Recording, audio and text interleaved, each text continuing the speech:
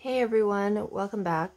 Today I will be doing a video sharing with you the planners I used in April, what worked, what didn't, and what I will be switching up for May. So let's get right into it. So I started off, if you've watched my April planner setup or plan with me, these are the planners I intended to use, I will say. So let me just start off by saying that, it's okay if you planned on using all of the planners or all of the notebooks and your needs change over time or week to week. I feel like, at least how I'm using my planners, and as Hobonichi would call them, my life books, is I use them based on my needs at the time. So yeah, let me just get right into it, enough with the rambling. So I started off for planning.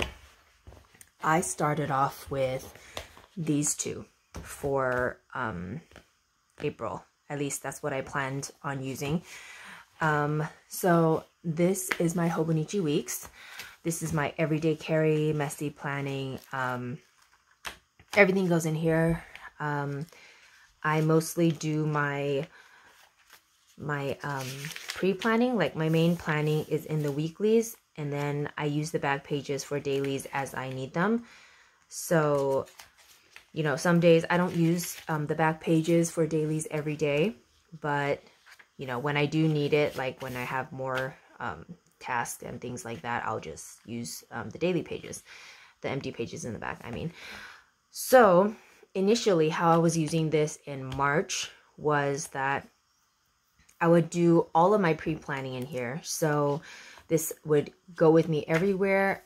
I would jot things down as I needed, and come the beginning of the next week, I would take this out and I would finalize everything in here.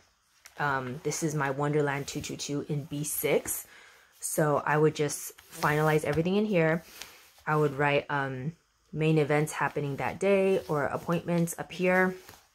And then I would write down the tasks that need to get done. And then on the bottom, if I have space, I will write, I would rapid log some journaling thoughts and whatnot. I didn't use it that way in April. As you can see, this is the beginning of April, and I did not touch this at all in April. And it was just because for my needs in this month, I just found it repetitive, I guess, and I didn't have that many tasks and things like that. And the Hobonichi weeks was enough for me. So yeah, that's why I kept everything in here. So speaking of my Hobonichi weeks, so this is my main planner right now for April. This is my main planner, and how I've been using this is, like I said, this has been my main planner, and this is my monthly view, which I have this index clip from Midori here. Events, arrangements, scheduling, it comes here. And then for the weeklies is where I have my pre-planning, so to say. I draw a line over here, and I have events or appointments, arrangements, things like that here. And over here is just tasks that I would hope to get done on that particular day.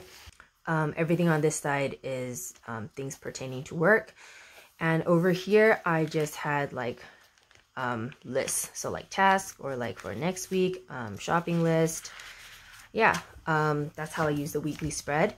It's pretty functional, very straightforward. The only difference is that in April, I decided to play around with some deco, which is not like the previous months. So as you can see here, everything else for the past few months was just pen only. It's messy planning. I didn't really care. I don't know what possessed me. So I decided to add a little bit of deco. I didn't for this week, and yeah, this is the current week we're on, and I just put on some washi tape. Yeah, and then for the back here, like I said, these are my daily pages, and I've really been enjoying them because some days are just very small, like a small section. And if you don't know, I also color code my journaling and planning with this Uni Jetstream multi-pen. So this particular one is from Jet Pens. This is in the 0.38 millimeter. And for task, events, anything pertaining to planning is in black, and then journaling is in blue, and red is for anything I would like to draw my eye to.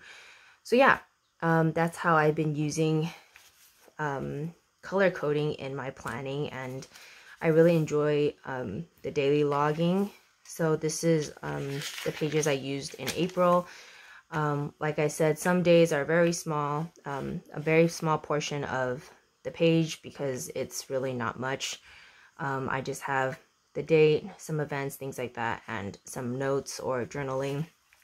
And yeah, this month I stepped out of the box and I decided to use more stickers and deco for, you know, for my functional planning, and it went pretty well, and I'm really happy with how I used my planner this month. So yeah, so that's my main planner, my Hobonichi weeks. And let me get into my journaling things. So nothing much has changed for my journaling. I am still going strong in my Hobonichi Cousin. This is my memory keeper, my main journal. So I have, yeah, it's pretty self-explanatory. I have a lot of back journaling I need to fill out for my monthly pages. If you don't know, I use the monthly view as kind of like highlights for the day. So I use up quite a bit of character stickers this way, and I've really been enjoying it. But yeah, as you can see, I really need to backfill a lot of these, which I don't mind. I find it quite therapeutic to go back and, you know. And the weekly view, again, it's just journaling based on the timeline that happened on the specific day. And yeah, the daily pages are more long form journaling, things like that. So nothing too exciting, nothing much has changed. So yeah, definitely drop a comment down below if you have any questions about the supplies I'm using or things like that. So last but not least, this is my wellness journal, and I've really been enjoying this practice.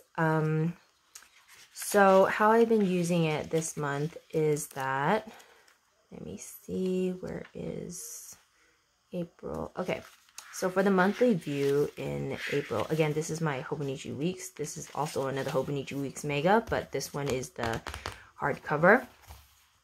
How I've been using it for this month is that I will write down the workouts that I do, like body movement, not really workouts, in the monthly view, and I track my mood on this side.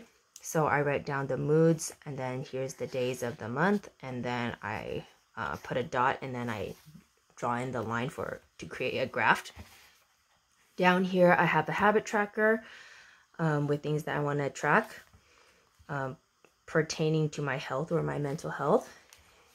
And I've been using the weekly pages here as a gratitude log. So all of these stickers are from Sterling Ink for the month of April, her subscription for April.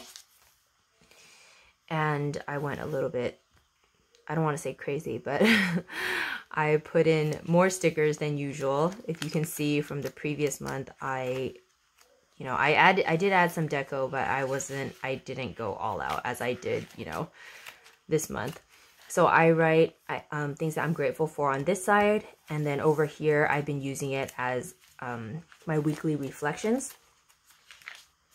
So yeah, more reflections. things that work, things that need adjustments.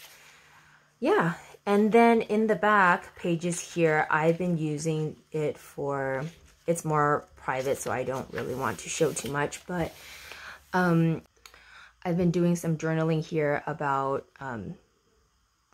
things concerning my health, I guess. So whether that may be about my mental health or physical health, like if I'm feeling pain here or there and what I'm, you know, guessing it might be, whether or not I went to see a doctor, whether or not, you know, I've eaten well or hydrated enough or all of that. So this is more a section where I journal about health related things. So yeah, this is how I used all of my journals and life books in the month of April. Let me know down in the comments down below if you have any questions, or yeah, if you have any questions about any of the things that I've been using or my system, and I will catch you in the next video. Bye.